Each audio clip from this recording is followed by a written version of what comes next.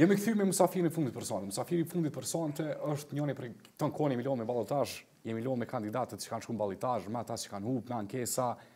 Ma nena po sonë kemi vendosur pjesën e fundit me nda një kandidat i fitues. Tash edhe mas kemi fitues, ka nis polemika. Ti ke mujt me hile, jo i ke ble votat, jo si ke ble votat. Musafiri i fundit personale është kryetari i komunës Lipjanit, zoti Imri Ahmeti. Mirë, zoti Ahmeti, mirë se jeni në emision. Mirë, faleminderit për mundësinë. Urime për fitore, mas pari. Faleminderit fitan. Mas gjithë saj fitore, zakonisht thojnë konkurrenti politik, ajo kanë uru mas pari fitore. Po, një pjesë po, dikush jo, po Kush jo? Disa kundër kandidat jo, nuk do të kisha marrë në emra, i PDK-s ka dalë përmes mediave në natën e marrjes rezultateve dhe ka uru, të tjerët jo. Pikërisht i PDK-s, PDK-ja ju akuzoi këto ditë që i keni ble votat për Lipjanin. Por fakt është justifikim, menaj që duhet me gjetë një mundësi të justifikimit çdo humps, edhe pse nuk është korrekte, nuk ka mundësi të blehen 17.000 vota, edhe po të kesh në mundësi, është diçka absurde, tek e fundit nuk mund blehen edhe në fshatin e lindjes ose fshatin ku jetojnë kundër kandidatët vota, dhe është fyrje për qytetarët e Lipjanit. Mendoj që kjo çasti është gabim.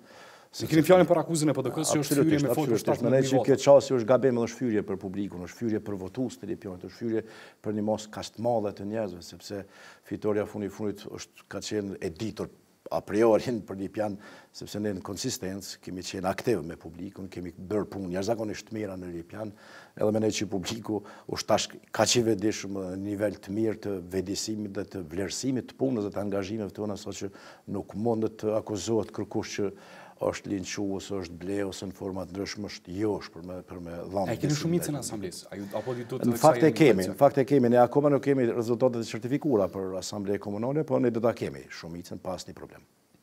Kësa herë kemi një koalicion apo s'është e nevojshme një koalicion? Jo, ne kemi pas një marrëveshje paraprake me AKR-n Lipjan dhe me Partinë e Drejtësisë. Koalicione nuk kemi ndërtu, po kemi një marrëveshje paraprake para raundit të parë, me të cilën sigurisht do ta ndërtojmë shumicën në asamble, por ne jemi më mirë se sa kur s'kemi qenë kaq mirë në asamble komunale. Domethënë kësa herë keni me bashkë qeverisë me Partinë e Drejtësisë me AKR. Po. Cilla drejtorini marrë vesh, cilla është marrëveshja? Jo, akoma jo. Ne në fakt nuk e dim saktësisht akoma numrin, sepse mund të lëviz numri i asamblezëve të cilës do të shoh subjekt politik, po presim certifikimin. Domethënë drejtorisë ka më mbar, ka me lut rol numri i asamblezëve që arrijmë mbar. Sigurisht që po, është interes i përbashkët e gjithë neve që të kemi një qeverisje stabile, një asamble stabile, sepse nuk mund të hyjmë në agendat jo stabile të ndërtimit një qeverisje që pastaj do të mund të kurzohet në asamble. Po dhe vetëm i keni numrat, po dhe vetëm i keni. Po dhe vetëm i kemi, pa problem, nuk kemi të lëshme. Cila drejtori konsideroni se janë pa negociueshme ose se janë etike? Jo, nuk ka diçka të pa negociueshme. Mendoj që janë disa drejtori që janë më me prioritet ose më me peshë në kuptimin e menaxhimit të administratës, po sigurisht është arsimi ose shëndetësia, sepse edhe është ekonomia, zhvillimi ekonomik që janë determinojnë në një farë forme zhvillimin e gjithëbashëm të komunës, ka dhe departamente tjera, secila ka peshën dhe rolin e vet për të komplementuar pastaj në tërësi qeverisjen lokale. Unë nuk mund të veçoj cilë është më e rëndësishme, cilë më pak e rëndësishme, për mua janë gjitha të rëndësishme, sepse gjitha mbolojnë segmentet caktura. Unë po besoj shumë që ne do të arrijmë bashkë të ndërtojmë një qeverisje të mirë, një qeverisje efektive, pavarësisht kush nga vjen si drejtor departamentit. Zoti Ahmeti, është bë një rutinë këtu në Kosovë se kur ndrohen pozitat të kryeministrit, zamestministrave, ministrave të kryetarëve, ndrohen zyret. A kemi ndru zyrën, a kemi marrë në nostalgji zyrën e parë, si kryetar? Do të jem sigurisht aty ku kam qenë atë zyrën, ne nuk i kemi para rendite kom fjalë, se zakonisht ndrohen këto rendite, edhe nëse janë 2 muaj ditur para se me krye edhe gjatë mandatit që po lëm pas, ne nuk i kemi kushtuar rëndësi komoditetit. Shikoni, mund të vërtetohen gjonat e dokumenteve. Asnjë automjet nuk e kemi bler për 4 vite në menaxhim të administratës. Asnjë automjet. Jemi shërby me automjete të vjetra që i kemi gjetë. Bile një pjesë të tyre i kemi heq krejt. Jemi munduar me ul shpenzimet jashtëzakonisht shumë në karburante, në mirëmbajtje të automjeteve, sepse gjitha shpenzimet kur reduktohen malla shërbime ne i drejtojmë në investime kapitale, në diçka që duket në terren, në diçka që i shërben publikut dhe përkatësisht qytetarëve, jo në mjetet të luksit. Kemi zvogëluar shumë shpenzimet e telefonit, kemi shpenzuar shpenzimet e reprezentacionit. Nuk mund gjen në Lipjan asnjë fakturë të asnjë drekë të Imri Ahmetit. Mund të ketë ndonjë drekë të manifestimeve ndryshme, si është dita dëshmorëve, si është dita e flamurit 29 nëntori, apo ndonjë ditë që shënohet në tërësi për gjithë ata mosafirë që marrin pjesë në manifestime të tilla, po përndryshe drek që kryetari i komunës i ka shtruar eks ministrit ose eks jetë më dietë që Ahmeti sa problem. Është çështje ne duhet me kursy. Me ne që duhet me kursy dhe duhet me heq parimet e shpenzimeve të panevojshme në administratë, sepse kujtoj që publiku jonë ka, qytetarët tonë ka nevojë për investime në infrastruktura ko ma shumë, në sferat ndryshme shumë, me qëllim që të ngritjes mirëqenies qytetarëve. Zoti Ahmeti, po kthehemi edhe një herë te akuzat e PDK-s. Akuzat e tyre me një herë janë që keni bler votat. Ju thatë që këto janë justifikim, është justifikimi i PDK-s akuza e saj që keni bler votat? Mendoj që është justifikim përpjekje për të nxjerrë nga kjo krizë që ka kapur. Në fakt ata janë lëndu shumë me këtë humbje dhe mendoj që ky lëndim ndoshta ai ka sjell pak edhe pasojat ndryshme atje mes vetë ku e din çfarë citat janë, po është edhe një herë për përsëris është fyrje për qytetarët e Lipjanit sepse nuk mund blehet më askush. Ose kjo metodë blerje sigurisht është e kaluara atyre. Jo, Lydikyja nuk shquhet, as Imri Ahmeti nuk shquhet me vese ose me gjeste. Kur thatë këndum, ka kriju fitoria jote dhe pak nasin më rëndshme. Po unë po shoh që ka një tronditje të thellë. Ka një tronditje realisht për fat keq, neve nuk na konvenon kjo keqosi ose kjo gjendje e keqe e strukturave të partive tjera politike në Lipjan, sepse është në shëndetin e demokracisë që të ketë vlera sa më shumë në kuadër partit. Po tash një pjesë e njerëzve që kanë mbetë në kuadër të kryesisë të asaj partie janë kryesisht kanë ardhur në format ndryshme, janë amputuar, janë vesh në kuadër të atij ekipi, sepse siç dihet një pjesë e madhe e kryesisë para 3-4 vite e ka lshu degën e tyre, një pjesë dhe tash zoni. Ki ambicie mi marr njerëz, nëse ka njerëz. Jo, kur nuk kam ambicie për të marrë njerëz, nuk kam ambicie për të punuar drejt dhe korrekt në karshi parime me cilat duhet me menaxhu. Të tjerë janë ata që pastaj duke pa punën dhe angazhimin korrekt na vinë, na bashkohen, na ndihmojnë në proces dhe kjo është ideja. Ai i gatshëm me marr njerëz, nëse ka pak nasin brenda. Jo, përsëri po them, unë nuk jam i gatshëm me marr, unë jam i gatshëm me i pranu të gjithë ata që dojnë me na ndihmu në angazhimet tona të përbashkëta për të mirën e qytetarëve lipjanas. Sigurisht që ka pas të tillë dhe ka të tillë edhe tash. Sfundi, unë po mendoj që ne zakonisht nuk kemi dashur të t'i bëjmë shumë publike, ka edhe prej PDK-s, po sigurisht që ne kemi marrë vota edhe prej PDK-s. Shikoni, bashkangjitë aktor PDK-s juve në qeveri ose partisë ju? Zakonisht në struktura tona politike të degës të PDK-s Lipjan, ne nuk marrëmi me amputu drejt për drejt në kryesi asken. Edhe asnjëherë se kemi bërë. Ato duhet të inkorporohen strukturat e nëndegëve, atje ku jetojnë dhe ku veprojnë, pastaj nga e nëndegë ata mund të jenë të propozuar për strukturat. Ka interes Ka absolutisht ka dhe ka shumë ardhje. Kjo është dëshmuar me zyrtarëve të degës, edhe të degës, edhe të nëndegëve, edhe numri votave është dëshmia më e mirë se ne kemi marrë një numër të madh votave të njerëzve të partive të ndryshme politike, sepse njerëzit kanë vlerësuar punën dhe angazhimin ton, korrektësinë ton gjatë gjithë kohës me qytetarët, me punën që kemi bërë, edhe kjo sigurisht është një rezultat i qytetarëve lipjanas. Zoti Ahmeti, po kthehemi prapë te Lipjani. S'ka tash me Lipjanin. Po ne do të vazhdojmë.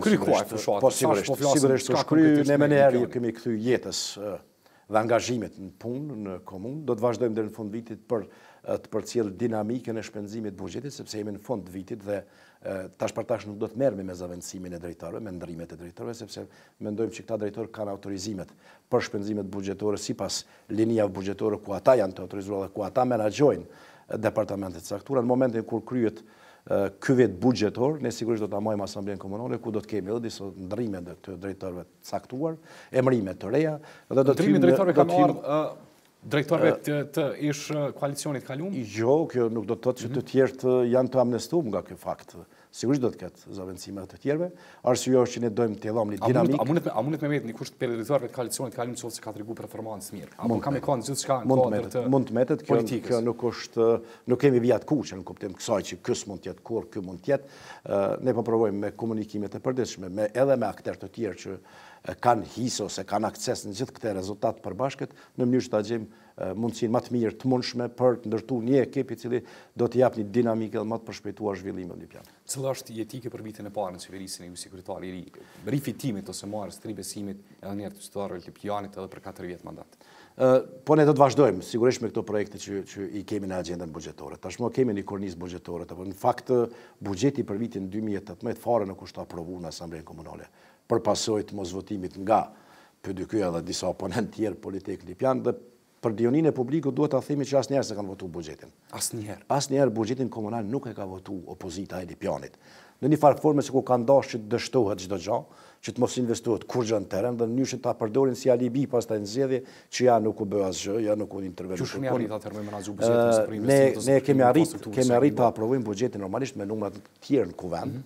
Këtë të fundit nuk kemi mund me arrit sepse pat një blok të ndërtuar prej oponentëve tjerë politik edhe prej aleancës edhe prej PDK-s edhe prej vetëvendosjes dhe nuk kemi arrit të aprovojmë buxhetin për vitin 2018. Tash mas konstituimit të asamblesë të ardhshme komunale, ne do aprovojmë më njëherë buxhetin për vitin 2018, si do të inkorporohet në buxhetin universitar dhe ne do të hyjmë pastaj realizimit të projekteve të parapara në agjendën buxhetore.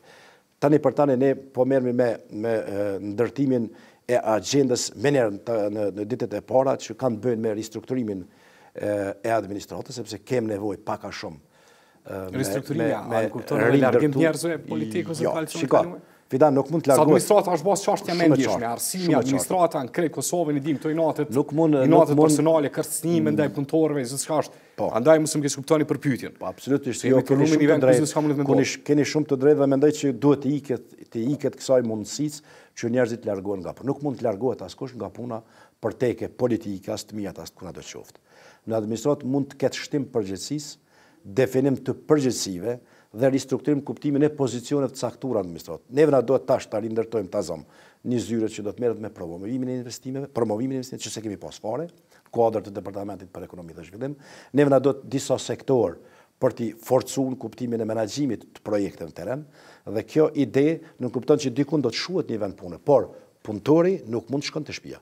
Punëtori do të transferohet në koeficientin e njëjtë, në pagën e njëjtë siç e ka pas, në statusin e njëjtë në punësit apo shërbysit civil, vetëm që mund të transferohet në një vend tjetër të punës. Kjo nuk kupton që dikush do të marrë njerëz në aspektin politik më përkrah juve apo është për ky parimi? Jo, është qëllimi ta dinamizojmë sepse ne sigurisht Fidan gjatë mandatit që na pas kemi skanuar saktësisht defektet që janë administratë. Dikush mund të thotë po pse se keni bërë më herët këtë lëvizje, nëse tash hym në këtë agjendë.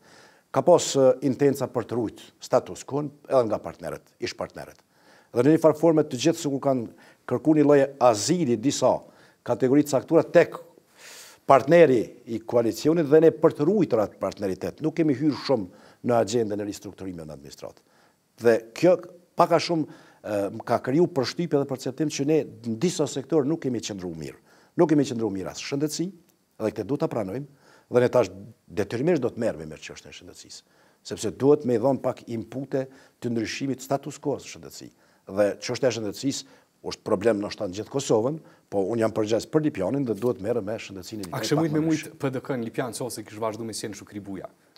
Po është hipotetike, mendoj që po, unë tash po të kthehemi mbrapa, unë besoj që kam fituar gjithë Lipjan, edhe në 2009 kur kam humbur. Janë marrë 3 raunde.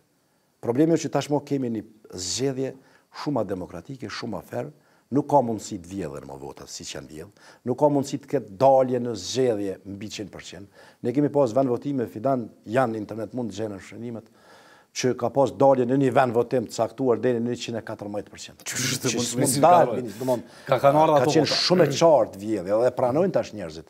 Tash mas sa viteve. Ndërfarti ju i dikur shumë politik. Sigurisht që tash e pranojnë. Pa i kanë mush në zyre, i kanë mush kutit pas një tërë problemi, i kanë morë nga 10, 15, 20 flet votime, i kanë mush këto flitet për vitet 2009, 2007. Tani mo ka një mbikëqyrje jashtëzakonisht më të mirë sistemi zgjedhor. Dhe ka një sistem zgjedhor po mendoj i avancuar në raport me vitet e mëshme. Dhe tash këte e kemi pranuar gjithë si sistem shumë i avancuar dhe shumë i mbikëqyrë dhe janë mundësitë shumë të vogla deri tek manipulimi i votave. Përmendojnë te partia dhe politika nacionale dhe përballëtar si ballafasohet është sot partia juaj, a është kthy Lipjani bastion të LDK-s? Mendoj që po, ndoshta do ta quaja shumë në bastion të LDK-s. Lipjan unë kam provu me ndërtu një identitet pak ma tjetër politik. Për mu primare ka qenë komuna jam, obligimet e mia, raporti emi ndërtuar me qytetar dhe pas kësaj ndoshta ajo morë edhe me çështjet e partisë cilës i takoj, cilën e udhëheq dhe menaxhoj Lipjan. Do të thotë nuk i kam dhënë karakter shumë vetëm të LDK-s, qeverisjes Lipjan dhe punëve në terren, për mua ka qenë primare nevoja e qytetarit, nevojat e lokalitetet të caktuara, detyrat që i kam pas, pa dashur me i shikuar njerëzit mbi baza politike. Dhe kjo po mendoj që ka reflektuar tek publiku jon, sepse publiku din me vlerësu pozitivisht një sjellje të tillë duke anashkalu gjitha barrierat. Keni arritur me analizë mbrëmshme në LDK, faktikisht arritet vetëm ju edhe PEA, që nuk janë qujtë si bastionet mundshme të LDK-s, 3 bastionet kryesore që janë qujtë historikisht bastione, 4 prej tyre, Podujeva, Istogu, Zilani dhe Kamenica i kemi mballu tash. Në fakt, mund të flas për komunën time, unë jam marrë shumë konkretisht me problemet e Lipjanit. E para, e dyta, nuk i kam shikuar njerëzit mbi baza politike. Çështje tjetër, gjatë gjithë punës sime dhe angazhimit tim, as kompanit, as personelin arsimor, as personelin shëndetësor, as personelin administrat, nuk e kam shikuar mbi baza politike, e kam shikuar mbi bazën e performancës dhe angazhimit që ata kanë. Kjo ka dhënë sigurisht efekt. Një ana tjetër e medalis, unë kam reformu jashtëzakonisht shumë partinë cilësit ta kaj. Po thoya se kryesia e degës është mbi 70% kryesia e re e LDK-s Lipjan. Forumi Rinor i Lipjanit është një degë e veçantë, diçka jashtëzakonisht perfekte dhe funksionon jashtëzakonisht mirë. Bile ne kryetarët e Forumit Rinor kemi vendosur bartës liste, sot ajo është asamblesë i sigurt, dhe i kemi dhënë përparësi shumë rinis Lipjan dhe kjo sigurisht ka reflektuar në raport me ndoshta edhe me komunat të tjera. Mendoj që çastin që kam ndërtu ka dhënë efektin pozitiv këto zgjedhje. Nuk është. Po në një farë forme kanë ndihmuar dhe oponentët politik. Pavetëm sjellja e tyre. Kanë erdhur me një trend, pavetëm sjellja e tyre në raport me të arriturat, në raport me qytetarin. Oponentët politik sikur nuk e kanë njoft problematikën sa do të komunës. Pastaj janë marrë me shpifje shumë, të paqena, me gjëra të paqena dhe me mohimin e çdo gjëje. Nuk mund të mohohen faktet kur qytetari i sheh, kur qytetari i gëzon ato investime që kanë ndodhur teren. Tendenca përgjet vetëm ze. Shiko, na ze mund gjejmë edhe në familjet tona gjithmonë, edhe në borët tona. Na mund gjejmë ze në çdo fshat, në çdo lokalitet, në çdo mes qytetin ton. Ama nuk mund të thuhet edhe të mohohet çdo gjë. A ka qenë befasi për kryesinë fitoria e Lipjanit? Nuk e di për kryesinë. Si po ma ditë, me njerë mas asoj, kur LDK është shpalli fitore, faktikisht për zëdhe lokaje, i dojnë partia si partia me votuar në Kosovë. Matjet i kemi pas, paka shumë fidan, si çdo subjekt politik që i ka matjet dhe ne kemi ditë situatën në Lipjan. Megjithatë një fitore ka thellë, ndoshta se kanë pritur as niveli qendror. Ne tash kjo është për herë të parë ndodh në Lipjan një parti politike, jo vetëm LDK, pas një parti politike. Kur Lipjan s'ka fituar pa bollotazh dhe s'ka fituar këtë përqindje çfarë kemi ne aktualisht. Do të është një fitore e thellë, kjo nuk paraqet komoditet për mua, as për subjektin që ta ka. A mund të arrogancë? Absolutisht jo. A mund të më ushqy apetitet e juaja për pozitë në kryesinë e LDK-s? Unë nuk nisem kurrë prej apetitet mia, nisem prej obligimit dhe prej mbështetësve të mi. Do thotë kjo nuk e qes interesin tim politik a priori para vetes, por qes sigurisht interesin e rrethit ku jetojmë, rrethit ku punojmë dhe subjektit që i takojmë. Po kthehemi prapë te LDK-ja te politikat nacionale. Cilat janë zgjuarsa për fitore? Kemi Zilanin, e kemi Podujeven, e kemi edhe garën kryesore për Prishtinën. Mendoj që në disa komuna është e pakontestueshme fitoria e LDK-s. Edhe unë nuk hamendem për fitoren e LDK-s edhe në Gjilan, edhe në Podujev. Jam i bindur që tashmë ka një frymë jashtëzakonisht shumë pozitive edhe për Arbana Brashin Prishtinë. Ne si Lipjan sigurisht që jemi të interesuar sepse ka impakt ambienti ku jetojmë dhe ku veprojmë, edhe si Lipjan kemi ndikimet tona, sigurisht familjet e Lipjanit në familjet e. A jeni të ndiku të familjet e Lipjanit? Ne nuk jemi të ndiku, unë kam kërku publikisht nga gjithë aktivistët e Lidhjes Demokratike degës Lipjan në takimet të ndryshme politike, që të gjithë të inkuadrohen këtë garë politike në Prishtinë, të ndihmojnë Arbana Brashit, mendojmë që është një djalë i ri, një djalë që meriton dhe mund të qeverisë mirë Prishtinën. Po, LDK po deklarohet që jeni partia më e madhe, tash mazëve lokale po thonë si një partia më e madhe. Sa mund të thonë që partia më e madhe përderisa nxjerrët në nacionale patëm jeni ku jeni. Cila specifika? A mund të llogarit ju tashmë se sa mandati jeni në Lipjan? A mund të konsideru vota që ndodh në qytete, më marrë dhe si votë që është i sigurt edhe për zgjedhjet nacionale? Apo janë specifikat? Ku janë specifikat? Jemi pak sinqert. Po jemi korrekt, specifikat janë lokale, se qytetarët kur janë pyetje zgjedhjet lokale kanë një adresim të drejtë për drejtë nevoja të atyre komuniteteve me të cilat jetojnë, domthonë problematika veta secili komunitet dhe ka një çështje drejt për drejt me kryetarët komunave. Ndërkaq unë mendoj që në masën e madhe është votë e LDK-s. Nëse s'janë votat e kryetarit, votë e LDK-s, votat e asamblesë vetë azon në Lipjan. Ato janë votë e LDK-s. Dhe ajo votë është e gatshme me mbështet LDK-n gjitha proceset. Atë që ndodhi kjo rritje, çu s'mundet më shpjegoj. Po sigurisht tash i kemi pa gjitha analizat e deri tani me lidhur me zgjedhjet nacionale të 11 shoqërorit. Edhe po thoya se të gjithë vinë në një përfundim që rritja vetëvendosjes ka qenë një rritje e votës në raport me inatët ndaj dy partive më të mëdha tjera politike ose ndaj dy koalicione të ndërtuara në atë kohë.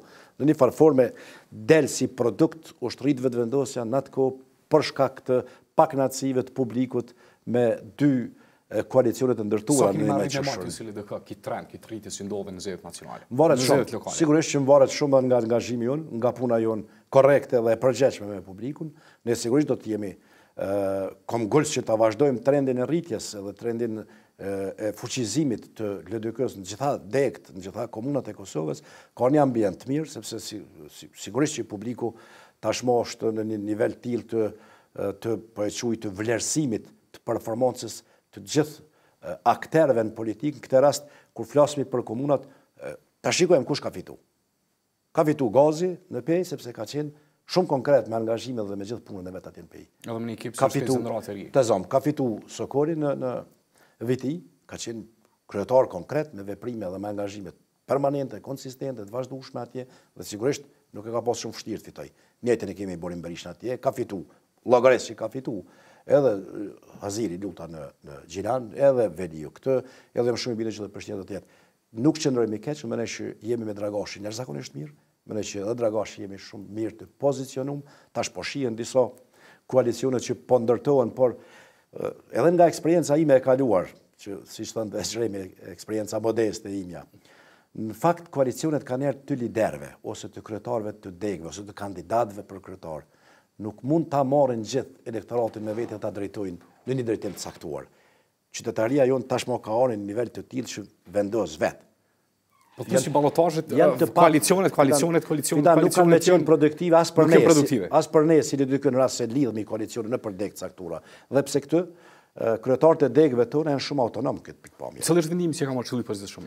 Kam pas intervenim nga kryesia për koalicionin ndërtimin në qytetet tjera, po kam imet e gjitha në vullnetin e degëve dhe ato cilat e shohin si interes. Absolutisht është në dorën e kryetarëve të degëve, në dorën e kryesive të degëve për të vlerësuar vetë mundësit e hyrjes apo jo në koalicionet të tilla në secilën komunë veç.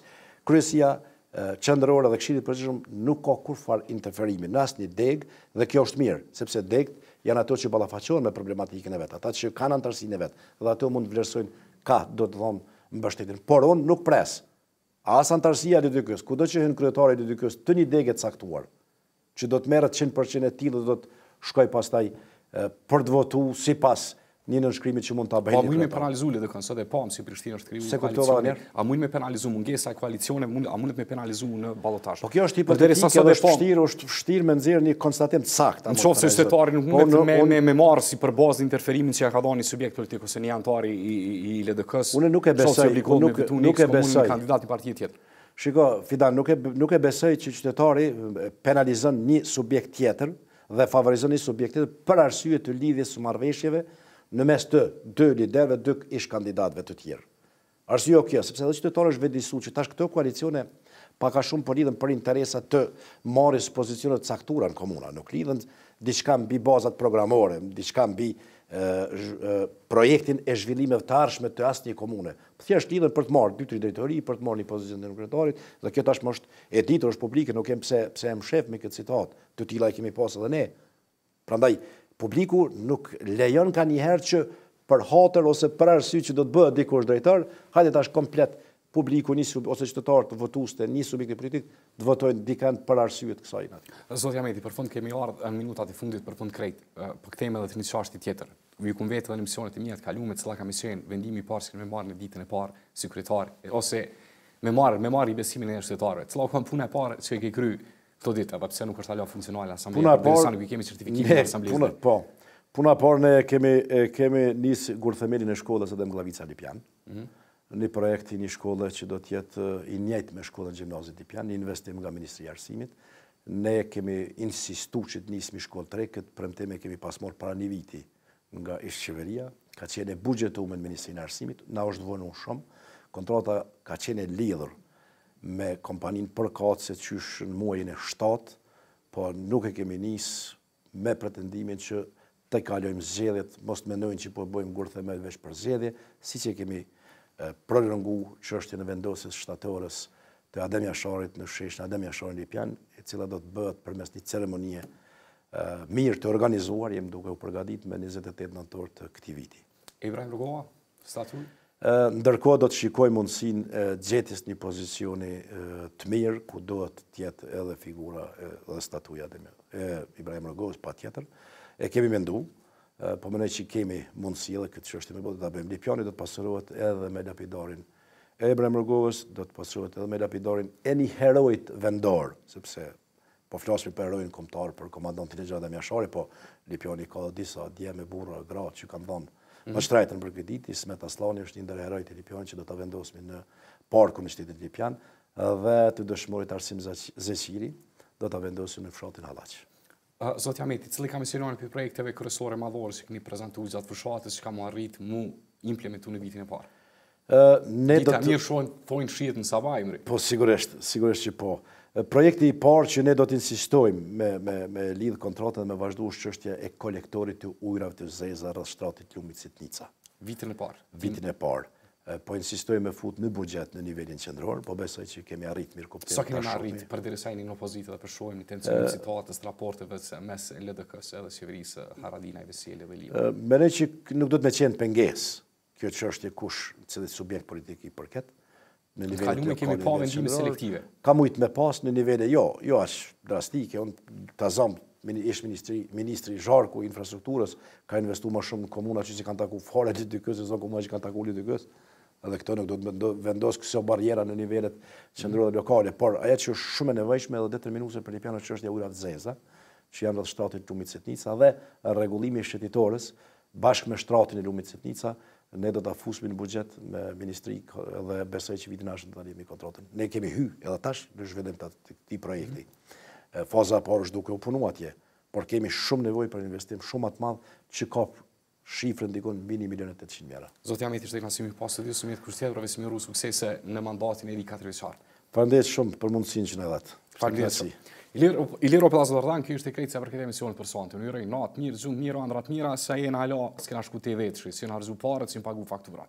Visë më saroni, runu prej për mbaruzve poshtë jusojnë. Natën e mirë, shimi nesër.